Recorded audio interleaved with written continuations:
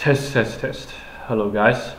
Today, I would like to answer a question that I've got from some of my audiences. They asked me, is it hard to make friends, make genuine friends in mega cities like Sydney, Singapore, Shanghai, or Peking, Tokyo, etc. First of all, it's in nowadays people tend to get very materialistic, regardless of their geographic locations, and their even regardless of their cultural family background. Humans in general nowadays they can care less about how other people care about them, and however, that's still an overgeneralization, as you know it. You can still manage to build solid friendship amid of today's lawless society, especially in megacities like Sydney, Australia, Beijing, Shanghai, Singapore. Actually, Singapore is a bit of, it seems kind of hard to make genuine friends, since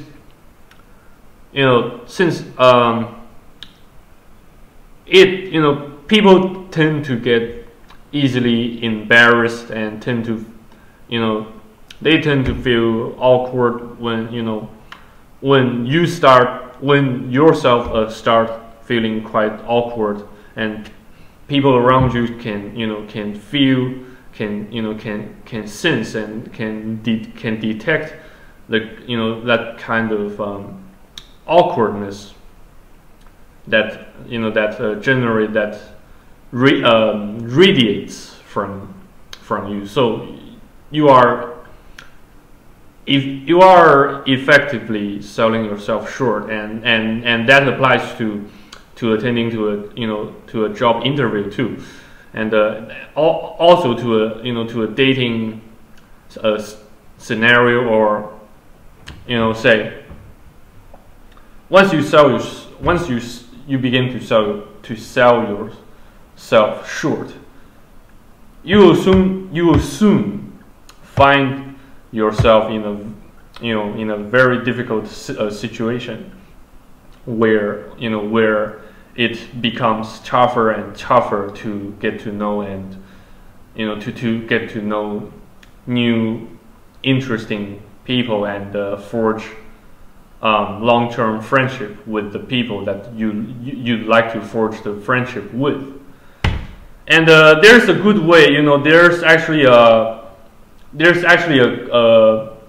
good way to cure it. Is attending the church event, the church worship event, and because especially at Christian church, Protestant Christian churches, rather than Catholicism churches, the reason why, actually I don't know, I still can't tell the fundamental differences between Orthodox or Catholic and a Protestant Christian church, let alone explaining why that is the case. But anyway, once you begin to attend the church events, church worshiping events, you will find yourself in a much easier situation to meet new people, to greet new people, and to make new interesting friends. And even you might even find yourself some new career opportunities. For instance, I met I met a an uncle who works for the branch, the Daiwa House branch, situated in northern Sydney suburbs. I believe it's in quite close proximity to Chatswood or to the Macquarie Park, I guess. And actually he sent me a servers troubleshooting project, a micro server troubleshooting project, but I failed to to resolve the issues at the server side. But anyway, so you see, it's really it can be really rewarding, to just by forcing yourself, challenging yourself, to do things that you used to find it very challenging, such as get a bit more of interactions with more people, and just don't be a hikikomori. Now I'm sort of more hikikomori than I than the times that when I was still in Sydney, were just struggling to pay some rent, meeting my ends meet, and sometimes I just have to call my old man to to asking him to airdrop me some reinforcement. That reinforcement is an abbreviation for more money, and that's quite a disgrace. But afterwards, when I moved out of Sydney and departed from the country, Australia to China, and now I am beginning to to find or to say to pinpoint more things that I can do to keep myself more more content and busy, Then I was still trying to finish my degree in Bachelor of Chemical Engineering at the University of Sydney. So true and true, uni is not for anyone. It's not for everyone, but social interactions is definitely, almost certainly, is meant for everyone. It's meant for you. It's meant for him. It's meant for her. It's for, you should get more, at least some exercise in